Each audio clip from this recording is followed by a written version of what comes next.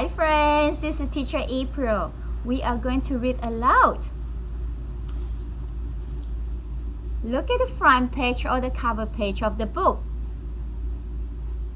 I see letters, traffic lights,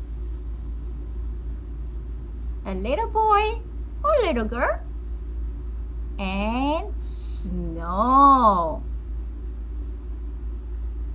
The title of this book is The Snowy Day by Ezra Keats.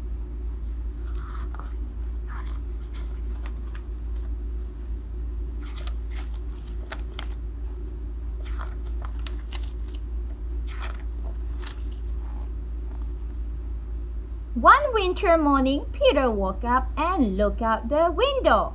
Snow had fallen during the night.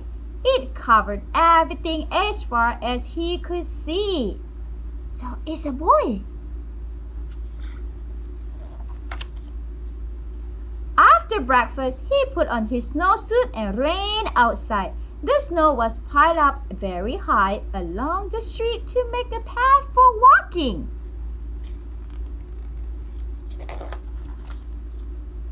Crunch, crunch, crunch. His feet sank into the snow. He walked with his toes pointing out like this. Did you see it? He walked with his toes pointing in like that. You see the difference? This is pointing out and this is pointing in. Then he dragged his feet slowly to make tracks. And he found something sticking out of the snow that made a new track.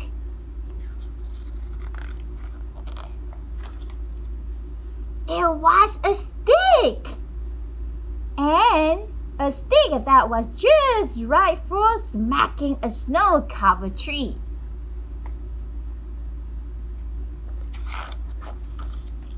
Down fell the snow. Plop! Oops! On top of Peter's head. Oh no! Look at. Have you ever had that happen to you when you went to the snow and the snow just popped on your head? He thought it would be fun to join the big boys in their snowball fight, but he knew he wasn't old enough. Not yet. Have you ever done this before when you went to the snow?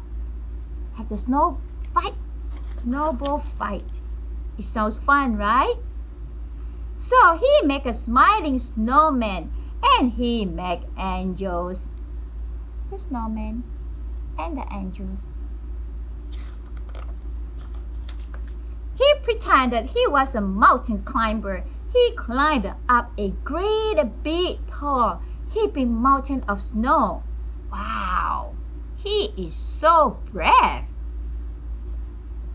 And slid all the way down. That is the fun part, right?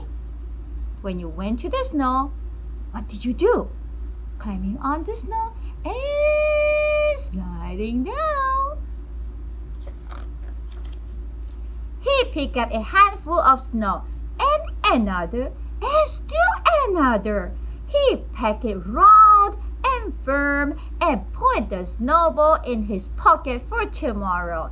Then he went into his warm house. What do you think?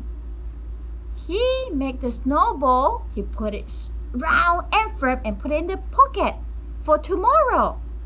Do you think he will see it tomorrow? What do you think of the snowball in his pocket for tomorrow? He told his mother all about his adventures while she took off his wet socks. And he thought and thought and thought about them.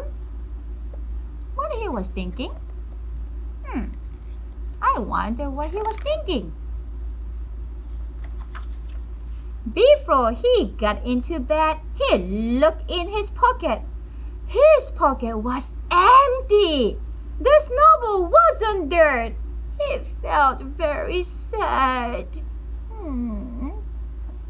Where did the snowball go? What happened to the snowball that he put in the pocket? What do you think? While he slept, he dreamed that the sun had melted all the snow away. But when he woke up, his dream was gone. The snow was still everywhere. New snow was falling.